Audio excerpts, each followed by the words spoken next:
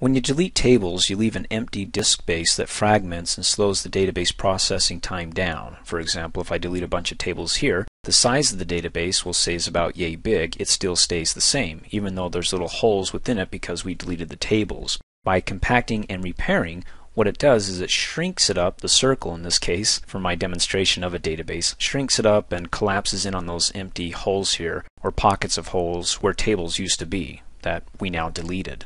So for example, I come over here and I delete a few tables. Make sure I delete them.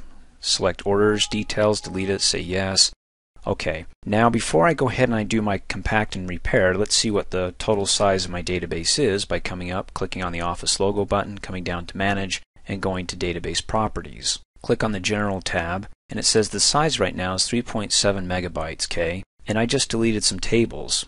Click OK. So at 3.74, when I go ahead and I compact and repair the database, it should shrink that size down further, because right now, even though I deleted the tables with data, it's still seeing like it's still there because it's taking up space. It's still seeing those empty holes as still part of the database. We need to collapse it or compact it and repair that. So Office logo, down to Manage, and there it is, Compact and Repair Database. Go ahead and click on it, and we're done.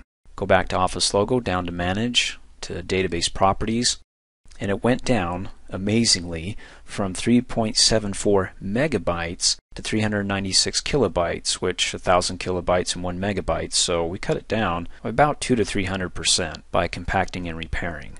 So it's not such a big pig where we have to drag it across to copy to other networks, or even when we come in to open this up, it doesn't have to sort through those different empty holes to figure out what to pull up. It's now compacted and repaired. Thanks for watching. Hey, as a quick reminder, if you like my video, please give it a thumbs up. You can also click on me and subscribe to my channel, get notified of the latest videos, and for only $2 a month, you can have access to all my Microsoft Office training videos.